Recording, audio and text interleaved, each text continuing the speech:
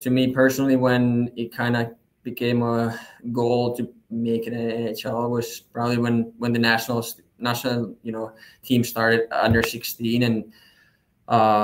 you realize that, okay, you can compete with the other nations, best players, and from year by year, you just realize, okay, I'm still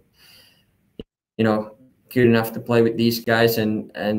some of these guys going to play in NHL. That's just a fact, and